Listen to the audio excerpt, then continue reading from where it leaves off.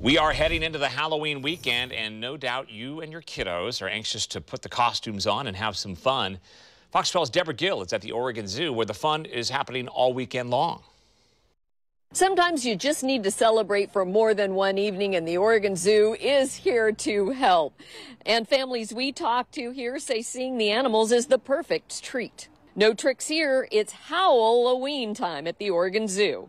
I think it's fantastic. The event provides a fun and safe setting for families to enjoy the tradition of trick-or-treating with an educational twist. First of all, in Oregon, we never know what the weather's going to be like on Halloween night, but it's just fun, you know, to see the animals and just to participate in everything that the zoo has spent so much time and effort putting together. While walking the zoo paths, costume kids can see the animals, learn about healthy habitats for wildlife, and even participate in a scavenger hunt with treat bags available at the end. Sarah and her daughter came last year and look forward to doing it again. It's great to do it in the daytime and somewhere that's not scary. So, you know, just come and do something we love and add a little extra to it. So. The zoo asks that your costume includes a mask that covers your nose and mouth, and that's for everyone 5 years and older.